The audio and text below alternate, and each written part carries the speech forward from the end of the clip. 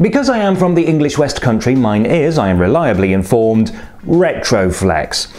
But for most people in Britain and North America, it'll probably be post-alveolar, although for some younger Brits it might be labiodental, while older Brits might have an alveolar flap.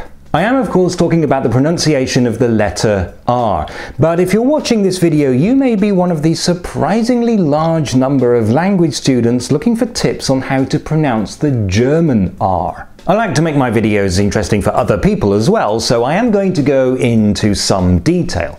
But if you're here because you're learning German, then let me begin by setting your mind at rest. Unless you are an actor or a spy, you do not need to get the pronunciation perfect.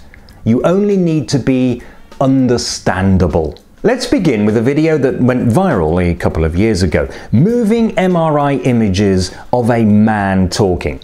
This was a sensation because up until then MRI imaging could only produce still images. This was the first time that we could actually see in real time what happens inside when we talk. And fortunately for us, because this video was made by the Max Planck Institute, the man is talking German. Man erkennt dabei Form- und Lageveränderungen des Zungenrückens, des Zungengrundes. So, this is what our mouth and nasal cavities look like in cross-section, and we can label some of the articulatory organs. Yeah, there are going to be some technical terms in this video because this is science. Okay, so the basics. Consonants are produced by putting different articulatory organs into contact in a way that somehow obstructs the flow of air. And we can give these sounds complicated names that explain exactly how they're made. For example, if I say ba ba, then I make the consonant sound by putting my lips together, completely stopping the airflow for a split second and using my vocal cords. That is a voiced bilabial stop. If I don't use my vocal cords, then I get pa pa, which is an unvoiced bilabial stop. Another thing that I want to very briefly explain is the International Phonetic Alphabet. If you've never seen it before, it's a system used to exactly write any sound that is possible to make. If I write this, this is a phonemic transcription, and it means the R sound, whatever that sound is in your language or dialect. But if I write this, this is now a phonetic transcription, and it is a very specific sound. This is an alveolar trill, and it goes. Remember how at the beginning of the video I talked about different ways of pronouncing R in English? Well, here are their phonetic transcriptions in the International Phonetic Alphabet. There are different pronunciations depending on dialect, and these are only some of them. Well, the same is true in German. I mean, look at this. Well, you don't need all of this, so we can simplify matters a great deal. There are three main pronunciations, 2 consonants and 1 vowel. Yes, in German, the R can sometimes be a vowel, but we'll get to that. The 2 main consonant pronunciations are these, and the speaker in that MRI video uses both of them, one when he's speaking normally and the other when he's demonstrating the sound. Here he is speaking normally, and this is the R sound right here. This is the pronunciation that you'll normally be taught at school, a uvular trill. It's made by putting the back of the tongue against the uvula, which is that fleshy thing hanging down at the back of your mouth, and allowing the uvula to vibrate, like this.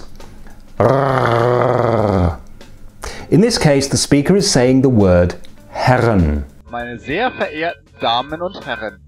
Near the end of the video, the speaker demonstrates some individual sounds, including the R sound. But it's a very different R sound. R. This is an alveolar trill made by putting the tip of the tongue against the alveolar ridge and letting the tongue vibrate. So, which pronunciation should you choose? Well, the short answer is whichever is easiest for you. Honestly, it doesn't matter. People will understand you. The uvular trill is used in ordinary standard Federal High German. It's what you normally learn at school. The alveolar trill is common in Switzerland, Austria and southern parts of Germany, but it's sometimes also used by older people in northern parts of Germany as well. This is because the alveolar trill was used in what was called Bühnendeutsch, an artificial dialect used by stage actors at a time before sound systems were common in theatres, and so it became associated with the educated middle classes. So if you find it difficult to roll your R at the back of the mouth, try rolling it at the front instead. You might sound a bit southern or a bit posh, but people will overlook that if it's obvious that German is not your native language. So, what about the R as a vowel? This is a special case, but it is very common in many dialects in Germany and Austria. It happens when the R is at the end of a stressed syllable. For example, take this word. Now, I pronounce it Uhrwerk. The second R you can hardly hear at all because that syllable isn't stressed, but the first R is a vowel. Listen again. Uhrwerk. Uhrwerk. This is a near-open central vowel, which means that it's pronounced by pulling the tongue down a bit, but not pulling it back or pushing it forwards. It's very similar to the sound that linguists call a schwa, which is That's the sound of the first syllable of the English word about. This happens at the end of a syllable, when there is a vowel before the R, but not one after it. For example, Gehör, hören. Tor, Tore. But as I said, don't overthink this. Your pronunciation doesn't need to be perfect. It just has to be good enough for people to understand what you're trying to say. In summary, you can roll your R at the back of the mouth or the front of the mouth, whichever is easier for you, it doesn't matter. And if it comes after a vowel but not before another vowel, you can pronounce it Generally speaking, my advice to students of any language is don't worry too much about the pronunciation.